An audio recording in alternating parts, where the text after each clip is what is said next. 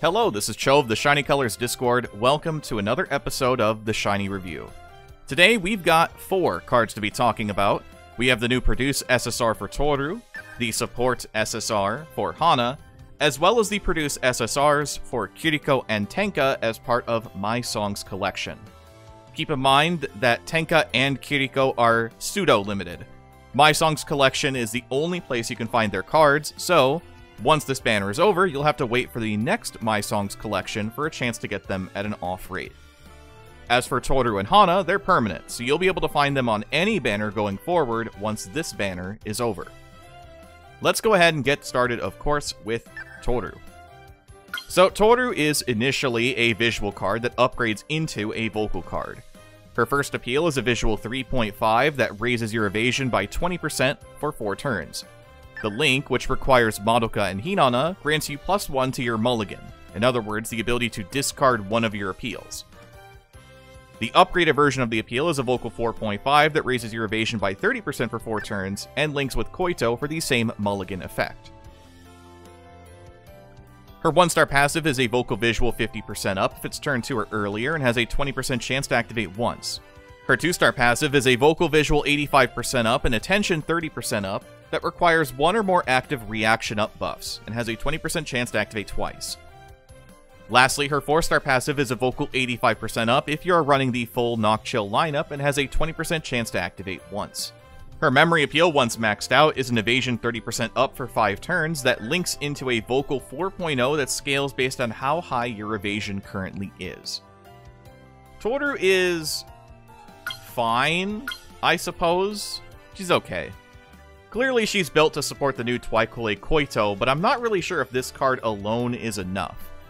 There's a lot of ideas going on with this card that I think are kinda interesting, and her visual appeal is going to be somewhat helpful in the fact that it lasts for 4 turns, but again, I don't know if it's going to necessarily be enough to make her a super playable card. I think that this earns her somewhere between a B to a B+. I think the card is playable, but I don't think that she's going to be making the cut on the super high-end teams for now, for the stronger versions of Nocchill that we will see going forward. Then, of course, we have Hana. So, Hana has a couple unique masteries, her being a dance support. She has Dance Mastery Stamina, which reaches +6 at level 80, otherwise is +4 at level 70, +2 at level 30. And Unit Mastery Dance, which reaches +12 at level 75, +8 at level 65, or +6 at level 55. Definitely the idea is you want to get this card to either level 70 or 75 to make the most of her unit mastery if you are trying to build a lot of comedic cards together. Or just keep her at level 70, so 2-star if you're just looking for the stamina masteries. Or go all the way if you really want the stamina masteries. As for the rest of what Hana does, she has a Dance 3.0 appeal that raises your dance by 30% for 4 turns. It also has a Change Appeal effect, which just requires Hana to be on your team. And this is a Dance 25% up for 2 turns if you discard this appeal using a mulligan. As for her passives, the only notable one is her 2-star passive. It's a Dance 80% up that requires the full comedic lineup, and it has a 20% chance to activate twice. Hana is okay as a perm support. She represents a new benchmark for stat uncaps on a permanent support, in the fact that you are able to get upwards of +200 to your dance uncap by 3 stars, which is really good, actually. So, that means that future permanent supports are probably going to follow suit and also have +200 to their stat uncaps, meaning that permanent supports are going to be looking a little bit better this year. Her passive is overall solid for comedic, her masteries are okay, but not particularly outstanding. Her appeal is interesting and might be a positive choice for comedic teams looking to build. Having the Change Appeal effect is cool, and it being functional with Hana is also pretty cool. It's just a nice buff overall, nothing too crazy. I would give this card a B to a B+. Next then, we have My Songs Collection Kiriko, who is a pure dance card. Her initial appeal is a Dance 4.0 that ignores the judge's interest and grants a 40% dance buff for 4 turns. The Plus effect, which requires your current mental to be 80% or higher and you're running the full Antika lineup, it reduces your current mental by 20%, then grants a dance 30% buff for 4 turns. The upgraded version of her appeal is a dance 5.0 that ignores the judge's interest and grants a dance 80% buff for 4 turns. The plus appeal has the same conditions as the initial. Your mental's above 80%, and the full Antika lineup, reduces your current mental by 20% and grants a 60% dance buff for 4 turns. For her passives, her 1-star passive is a memory gauge 20% up that requires the full Antika lineup, and it has a 30% chance to activate once. Her 2-star passive is a dance 100% up if you have 3 or more active dance up buffs.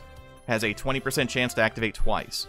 And finally, her 4-star passive is a dance 150% up and mental 15% heal as long as your current mental is below 49%, and has a 35% chance to activate twice. Her memory appeal, when maxed out, is a dance 2.5 that fortifies your dance buffs, just like certain Straight Light cards, that links into an additional dance 2.5 that fortifies your dance buffs. Kiriko is kinda interesting. She actually has a lot of moving pieces that make her a powerful card as either a leader or a center, depending on how you want to build Dance Antika. She complements the Kogane and Sakuya that were somewhat recently released, and makes her a very interesting piece to a puzzle that has been rapidly growing over the last year or so. The cool part is that her healing passive actively works well with the current best support lineup you can be running for Dance, which features Alstromeria cards that scale based on how many times you heal. Meaning that this team is going to be a lot stronger than it was before, with access to natural healing alongside healing through the Alstromeria cards. I think that this is going to be a really cool card for people to experiment with, and I look forward to seeing more of this card in the future. I'm going to give this card a very tentative A+. I don't think that she's super broken, but I do think that she's really interesting and is certainly playable in Dance Antika builds. Lastly then, we have Tenka. Tenka is a pure vocal card this time, and has some neat things going on. Her initial appeal is a vocal 3.0 that all judges that also grants you 15% to your memory gauge, and it applies a mental 1% regen for 3 turns. Her plus appeal, which requires the memory appeal to be in your skill history, gives you a vocal 1.5 follow-up appeal.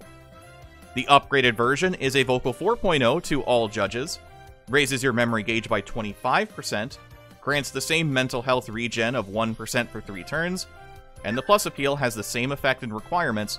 You have to have your memory appeal in the skill history, and this will do a follow-up vocal 1.5 appeal. For her passives, the 1-star passive is a mental 10% heal as long as it's turn 2 or earlier and has a 30% chance to activate once.